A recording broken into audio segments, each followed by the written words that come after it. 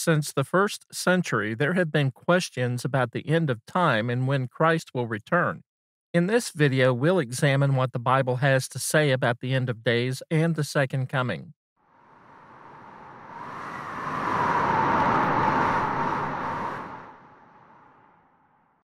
Christ ascended to the Father over 2,000 years ago, and since then, questions about his return and the end of time are frequent subjects of study and conversation. Doctrines have emerged that propose a number of scenarios marking the end of time and Christ's return. One of the most popular of these is the premillennial view that describes a series of events that will occur before the Lord's return. I'll discuss that subject in detail in another video, but for now, we'll focus on what the scriptures have to say about the Lord's return. Our discussion will cover the fact that we're living in the last days. We'll answer questions about the second coming, including when it will happen, signs of the second coming, events that will occur when Christ returns, the resurrection of the dead and judgment, and the fate of the earth. Although there are conflicting ideas and doctrines about Christ's return, the facts presented in the scriptures are actually simple and very clear. Let's take a look at each of these points. In the beginning of this series, I emphasized the need to keep things in context. We can define context as the conditions or environment that words, phrases, or in the case of the Bible, entire books occur in. This environment defines what we're reading and identifies limits to our interpretation. There are several elements that make up the context. We can summarize these as the time period during which events occur or are recorded, the audience being addressed, the subject under consideration, the law in effect at the time. Establishing the context means that we'll be reminded of the ways in which God has interacted with humans and the laws he's given. We've identified three distinct dispensations in the biblical narrative.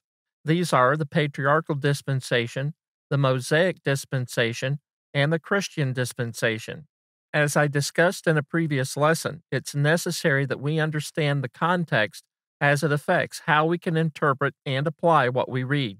When we're talking about the second coming of Christ, we need to remember that things stated in the Old Testament have been fulfilled in the New Testament. For information about the end of the world, it wouldn't be appropriate to go to the Old Testament prophets for information about this, since their writings don't extend beyond events that occurred in the first century. Definitive statements about the end of time, however, can be found in the New Testament. Unfortunately, there are a number of popular doctrines that draw on books such as Ezekiel and Daniel to describe events that some believe will occur and mark the imminent return of Christ. Other prophets are also utilized to prove these doctrines, such as certain statements that appear in the book of Isaiah. These doctrines take some prophetic statements out of their context and misapply them. One of the reasons why Ezekiel and Daniel are referred to is because of the similarity in language with the book of Revelation. If we were to place events spoken of by the prophet Ezekiel on a timeline, we'd see that line ending with the destruction of Jerusalem and the establishment of the church. The writing of Daniel mentions the destruction of Jerusalem in AD 70, which is pointed out by Christ in Matthew 24:15, Mark 13:14, and Luke 21:20. Beyond these events, the Old Testament prophets say nothing that should be interpreted as pointing to the end of time. The death and resurrection of Christ and the establishment of the church on the day of Pentecost closes the door on the majority of Old Testament prophecies, with the exception in Daniel, as I noted. We'll cover this point in more detail in another video. For now, when we turn to the New Testament, we can find passages that clearly describe Christ's return and the end of time. We know that we're living in the last days based on specific characteristics in the scriptures describing the end time. The Old Testament points to three conditions that would define the last days. These are the appearance of the Messiah, the establishment of a new kingdom, and the giving of a new law. The last 6 lessons have discussed these points in detail, so we know that we're living in the final days of the world. So the big question many ask is, when will this take place?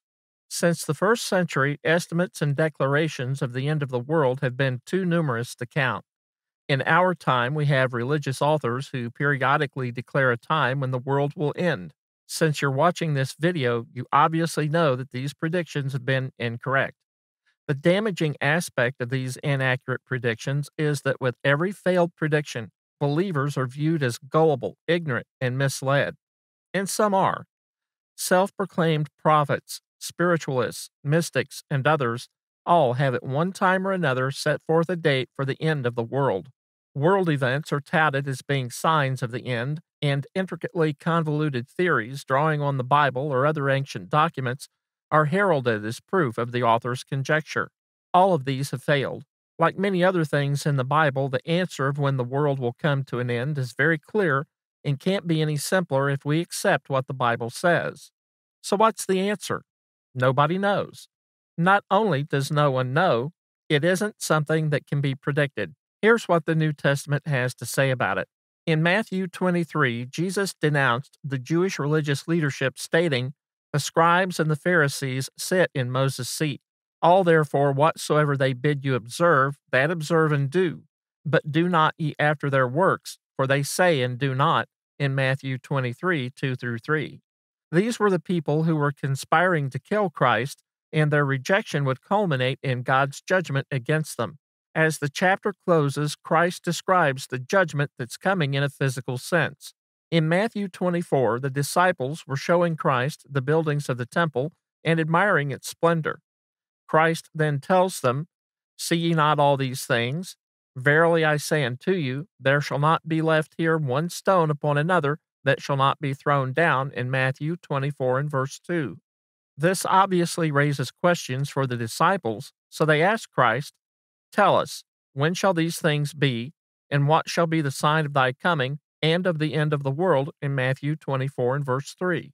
This chapter will be very important in a later video, and we'll examine it in greater depth as we explore doctrines about the end of time. But for now, we'll limit our focus to the disciples' reaction to Christ's statement. The disciples posed three questions to Christ, which are, "When shall these things be? What shall be the sign of thy coming and of the end of the world?" Some combine these into two questions as, "When shall these things be? And what shall be the sign of thy coming and of the end of the world?" Either way will work, but I want to focus on the first question. When shall these things be? Matthew 24 presents a challenge for casual readers due to the way in which Jesus answers their questions. Christ's answers are similar to language in many Old Testament prophecies. In the Scriptures, some prophecies are stated in ways that possess a dual meaning or application. One of these is a prophecy concerning David's throne and Solomon, who would become king after David died, found in 2 Samuel 7, 12 through 16. This particular statement has an application to the life of Solomon, but also speaks of the coming of the Messiah. Similar occurrences can be found in the writings of the prophets. In a single chapter or group of verses, multiple topics and dual prophecies may exist. Matthew 24 is an example of this. Because of that, there are many who have trouble understanding and applying what's being taught. But when it comes to the end of the world, in the midst of some very cryptic statements, Jesus answers this clearly. Note what he tells his disciples. "But of that day and hour knoweth no man, no, not the angels of heaven, but my Father only," in Matthew 24:36. Immediately before this statement, Christ had mentioned other things for which there were signs. But here he states that only God would know when the end will be. It's difficult to leave this discussion hanging, so to speak, but I'll return to that in another video with a full discussion of the chapter. What we have to keep in mind is that there were multiple questions posed, and the answers are somewhat intertwined. The questions listed a moment ago have to do with the destruction of Jerusalem, which occurred in AD 70, signs of the destruction of Jerusalem, and Christ's return and the end of the world. When reading Matthew 24, we need to be careful when linking Christ's statements with each of these questions. But there's a way that we know that verse 36 is dealing with the second coming. Christ talks about the sign of when that will take place. I've just shown that Christ stated that only God knows when the end will come.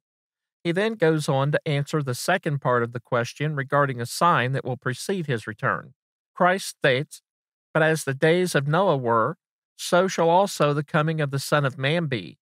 For as in the days that were before the flood, they were eating and drinking, marrying and giving in marriage until the day that Noah entered into the ark, and knew not until the flood came and took them all away. So shall also the coming of the Son of Man be, in Matthew 24:37 through 39. From this passage, the short answer is there won't be a sign. Christ brings this out in a statement that he made prior to this. For as the lightning cometh out of the east, and shineth even unto the west, so shall also the coming of the Son of Man be, in Matthew 24:27. We can find similar statements that verify this. Jesus states, Watch therefore, for ye know not what hour your Lord doth come, in Matthew 24:42. He then adds, But and if that evil servant shall say in his heart, My Lord delayeth his coming, and shall begin to smite his fellow servants, and to eat and drink with the drunken, the Lord of that servant shall come in a day when he looketh not for him, and in an hour that he is not aware of, and shall cut him asunder, and appoint him his portion with the hypocrites. There shall be weeping and gnashing of teeth, in Matthew 24:48 through 51. Peter also talks about the absence of a sign preceding Christ's return as he discusses the end of the world. He writes, But the day of the Lord will come as a thief in the night, in 2 Peter 3:10. Paul addresses this in his letter to the Thessalonians, who had been presented with false doctrines concerning the Lord's return. But of the times and the seasons, brethren, ye have no need that I write unto you, for yourselves know perfectly that the day of the Lord so cometh as a thief in the night, in 1 Thessalonians 5:1 through 2. All of these statements by Christ himself, Peter, and Paul tell us quite plainly that there will be no sign to warn us of the coming of Christ. So if we don't know when it will happen, and there isn't going to be a sign, what will happen when the Lord returns? Some teach that Christ will return to fight against the enemies of God and will then reestablish the throne of David in Jerusalem for a period of 1,000 years. In order to reach that conclusion, a lot of scriptures are misinterpreted, misapplied, and simply misunderstood. This teaching also sets up conflicts with many other passages. So, what will happen when Christ comes back? Once more, the answer is simple and stated clearly in the Scriptures. One of the most direct statements about Christ's return is that made by the Apostle Paul in his second letter to the Thessalonians. The Thessalonians had been introduced to the idea that if a person died before the Lord returned, they would lose out on receiving a reward from God. Some in Thessalonica had apparently stopped working, believing that Christ's return was about to take place. In his two letters to the Thessalonians, Paul addresses these concerns and provides us with a view of what will take place when Jesus comes back. Paul states, And to you who are troubled, rest with us, when the Lord Jesus shall be revealed from heaven with his mighty angels, in flaming fire, taking vengeance on them that know not God, and that obey not the gospel of our Lord Jesus Christ, who shall be punished with everlasting destruction from the presence of the Lord and from the glory of his power, in 2 Thessalonians 1:7 through 9. In this passage, Paul tells us the negative side of Christ's return, assuring believers that the enemies of God will be punished. But there are other passages we can turn to that provide additional detail. In his first letter to the Thessalonians, Paul described the second coming as a comfort for believers.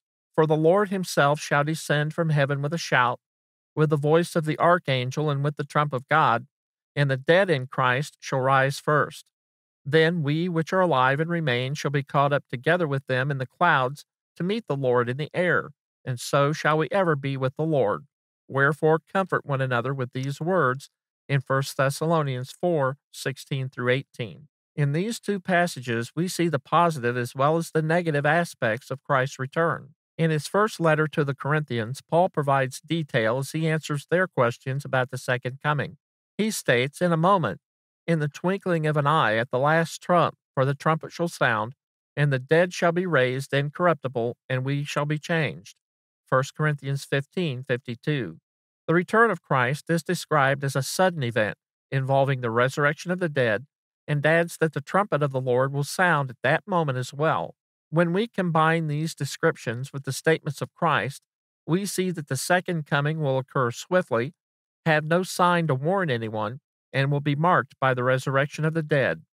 Along with this, another event will take place, the judgment. The most detailed account of the resurrection of the dead is found in 1 Corinthians 15. Some of the Corinthians had questions about what would happen to the physical body and what form they would have spiritually. Paul addresses these concerns throughout the chapter. As the resurrection of the dead takes place, it will happen very quickly, or in the twinkling of an eye, according to Paul, or as the lightning flashes, as Christ stated. Note what Paul has to say about the body. But some man will say, how are the dead raised up? And with what body do they come? Thou fool! That which thou sowest is not quickened except it die. And that which thou sowest not that body that shall be, but bare grain. It may chance of wheat or of some other grain, but God giveth it a body as it hath pleased him, and to every seed his own body, in 1 Corinthians 15:35 through 38. Paul continues this discussion, comparing a variety of bodies or flesh to describe the distinction between the physical and spiritual. All flesh is not the same flesh, but there's one kind of flesh of men, another flesh of beasts, another of fishes, and another of birds. There are also celestial bodies and bodies terrestrial, but the glory of the celestial is one, and the glory of the terrestrial is another. There is one glory of the sun, and another glory of the moon, and another glory of the stars. For one star differeth from another star in glory. So also is the resurrection of the dead. It is sown in corruption, it is raised in incorruption. It is sown in dishonor, it is raised in glory. It is sown in weakness, it is raised in power. It is sown a natural body, it is raised a spiritual body. There is a natural body, and there is a spiritual body. 1 Corinthians 15:39 through 45. From this we can conclude that there will be a change. The physical body that's undergone decay or corruption, as Paul states, will be transformed by God into a spiritual body. What that will be remains to be seen, as we are limited in what we can know. From these passages, we can also see that the dead will rise first, and then those who are alive will be caught up to be with the Lord. No one will be left out of this, and as these things take place, the judgment will also occur. From the passage in 2 Thessalonians 1:7 through 9, we see that Christ will return to not only reward the faithful, but also to take vengeance on those who have opposed God and rejected Christ. Paul states, "For we shall all stand before the judgment seat of Christ. For it is written, As I live, saith the Lord, every knee shall bow to me, and every tongue shall confess to God. So then every one of us shall give account of himself to God," in Romans 14:10 through 12. Standing before Christ in judgment, we will all appear before the judgment seat of Christ, that every one may receive the things done in his body according to that he hath done, whether it be good or bad, in 2 Corinthians 5:10. Those who have been faithful to God and served him will reap the benefit of their service by entering the home prepared for those that love the Lord. Christ told his disciples, "In my Father's house are many mansions. If it were not so, I would have told you. I go to prepare a place for you. And if I go and prepare a place for you, I will come again and receive you unto myself, that where I am, there ye may be also," in John 14:2 through 3. Paul describes this reward in his first letter to the Corinthians. But as it is written, "Eye hath not seen, nor ear heard, neither have entered into the heart of man the things which God hath prepared for them that love him," in 1 Corinthians 2:9. The promise of being reconciled to God is not only a benefit in this life, but carries into the next, as we'll be able to dwell with God and Christ. The power of the gospel lies in the fact that Christ was raised from the dead and has let us know that we'll be raised as well. Doubt and concern about the resurrection of the dead and a home in heaven have filled the minds of believers and others since the first century. The Bible is a practical book and assures us of the credibility of the gospel story. Paul states, "For if the dead rise not, then is not Christ raised. And if Christ be not raised, your faith is vain, ye are yet in your sins. Then they also which are fallen asleep in Christ are perished. If in this life only we have hope in Christ, we are of all men most miserable," in 1 Corinthians 15:16 through 19. There are many things that may not be clear to us on this side of eternity, but what has been revealed is enough to lead us to God so we can be prepared for the coming of Christ and judgment. The writer of Hebrews sums this up very well, stating, "It is appointed unto men once to die, but after this the judgment," in Hebrews 9:27. Some teach that the earth will be recreated based on statements made in the book of Revelation and other passages that speak of renewal.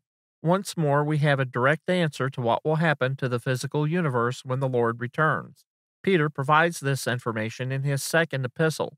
But the day of the Lord will come as a thief in the night, in the which the heavens shall pass away with a great noise, and the elements shall melt with fervent heat.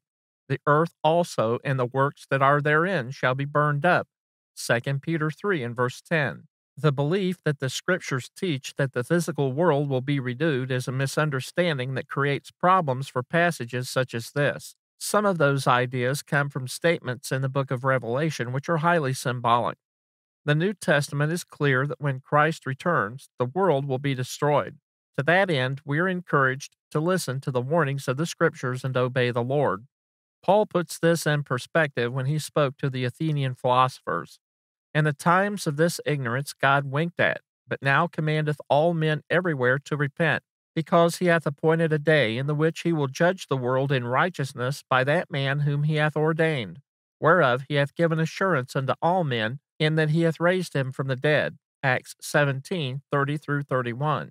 God doesn't desire to condemn anyone, which is why he sent his Son into the world to lead us back to him. If we choose to walk away from God and reject his law, then we'll be subject to the negative aspects of judgment. On the other hand, we'll have a home with the Lord forever if we choose to accept and follow what's been commanded. Let's summarize what we know about the second coming of Christ. There will be no sign warning us of his return. No one can predict when God will send Christ back. At the moment of Christ's return, the trump of God will sound. Christ will appear in the clouds with his angels. The dead shall rise first and be joined to the Lord. The living will then be joined to the Lord. Judgment will take place, and the earth and physical universe will be destroyed. There are a few other details that the scriptures reveal, but this presentation has captured the bulk of what we need to know in order to be ready to be with the Lord. The bottom line is we should work to be prepared for that day, not out of fear, but out of love for what God has done for us. In the next video, we'll take a look at perhaps the most controversial subject that divides believers. How is one saved from their sins? What does the Bible say about salvation, and what methods can be used? Join me in the next video as we discuss the gospel plan of salvation.